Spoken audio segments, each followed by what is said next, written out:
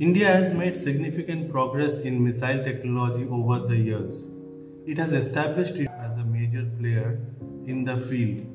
It has developed various kinds of missiles in its various ranges like short range, medium range, intermediate range and intercontinental ballistic missiles. Dr. APJ Abdul Kalam, our 11th president, is known as the Missile Man.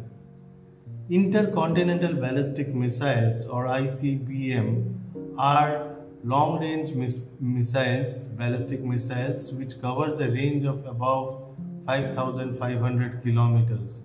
And what are ballistic missiles? These missiles use a projectile path to deliver their warheads. And then what is the projectile path?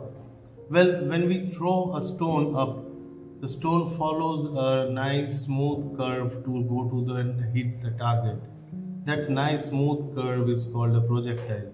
So ballistic missiles are following projectile path for delivering its warheads. Now let's have a look at the various major missile systems that India has developed so far. One is Agni missile, which has a range of around 5,000 kilometers. It's a ballistic missile and it has got 5 series from Agni-I to Agni-V. Then is Prithvi missile. Prithvi is a short-range ballistic missile and it can travel up to 350 kilometers.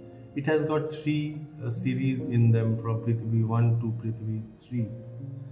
Next is BrahMos missile. It's a supersonic missile system developed in collaboration with Russia.